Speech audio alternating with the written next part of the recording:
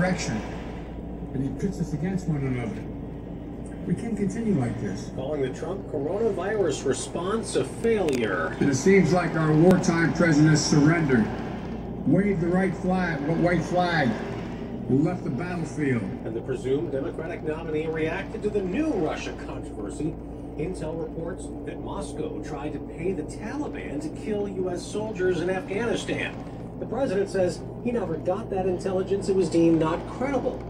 Biden says if he was briefed and did nothing, the public should, unrelated to my running, conclude that this man isn't fit to be president of the United States of America. Now, the president often calls Biden Sleepy Joe, saying there's something wrong with him. Watch me, and I can hardly wait to compare my cognitive capability